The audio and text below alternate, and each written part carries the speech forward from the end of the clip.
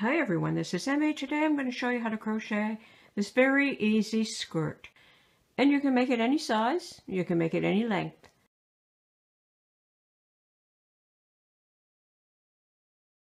So let's get started.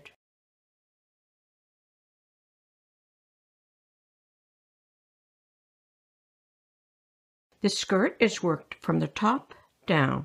So we're going to start up here. I'm working with Red Heart worsted weight yarn and a 5.5mm crochet hook.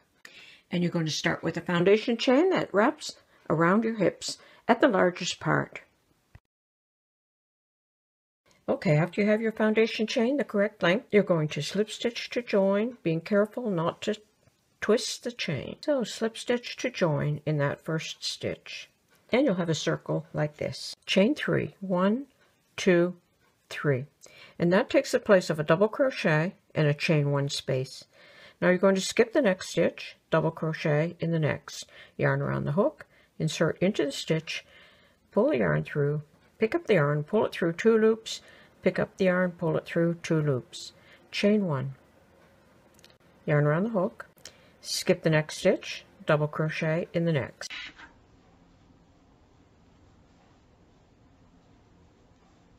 Chain 1, skip, double crochet. And you're going to repeat that all the way around. So chain 1, skip, double crochet. Chain 1, skip, double crochet. All the way around. Okay, I worked all the way around, and this is the waistband, and don't worry if you don't have an extra stitch there, because this is all going to be compressed at the waist when you're wearing it. So I've made my last double crochet. I'm going to chain 1, and then I'm going to come to this first chain 3, and in the second stitch I'm going to slip stitch to join, like that. And that is here at the waistband. And to wear it, you can either pass a chain cord like this through it, or you could pass some elastic. So now I'm going to chain 2, 1, 2. That takes the place of a double crochet. Now I'm going to double crochet in each stitch all the way around.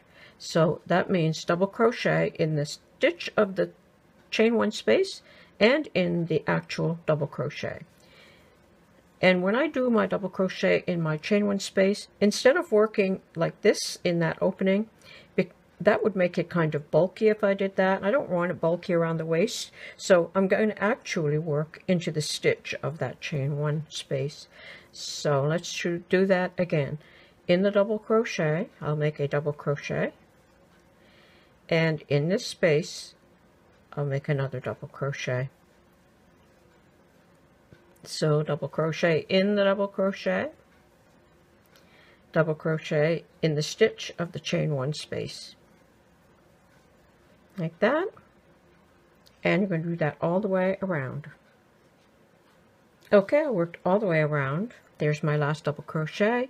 There's my chain 2 for my first double crochet, and I'm going to slip stitch to join in the very top here, right there. Slip stitch to join. To do the next row, you would simply chain 2, double crochet in every stitch all the way around. And I worked 3 rows of double crochet. You could work as many rows as you like. And then I started with my pebble stitch, and I worked alternating rows of color. Okay, I'm going to attach my new color, and I'm going to chain 1, and I'm going to single crochet in this first stitch. And that chain 1 is not going to count as a stitch. So to do the pebble stitch, you work a single crochet and a double, a single and a double. So yarn around the hook, insert into the next stitch, pick up the yarn, pull it through 2, and pull it through 2. In the next stitch, make a single crochet. In the next stitch, double crochet. Single crochet. Double. Single. Like that. And you're going to do that all the way around. Okay, I worked all the way around. I've ended with a single crochet, and I have a single crochet here, so I need a double crochet.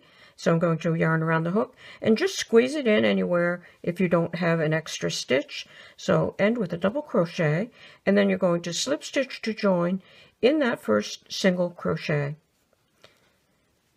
And now to do the next row, you're always going to be working the opposite. So this was a single crochet, and this is a double crochet. So this row will have to begin with chain 2, and that will take the place of a double crochet.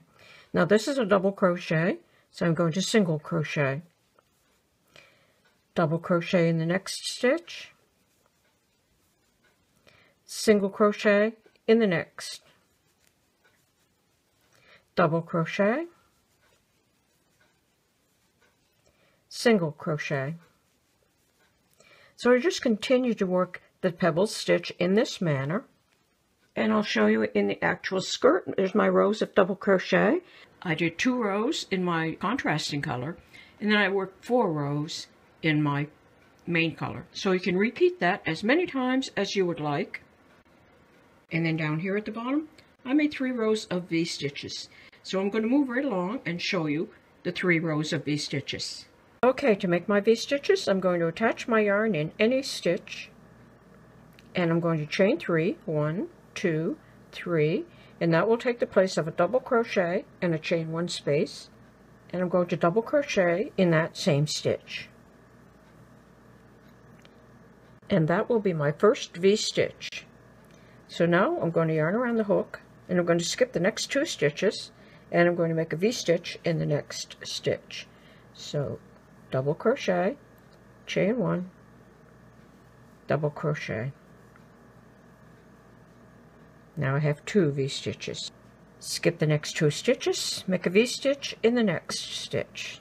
Double, chain 1, and double. Like that. And you're going to make V-stitches all the way around. Okay, I worked all the way around. And when you get close to the end of the row, check to see if you have 6 stitches left. And I don't. I have 1, 2, 3, 4. So I'm just going to make that last V-stitch in the center of this area. So I'm just going to go into this stitch and complete my last V-stitch.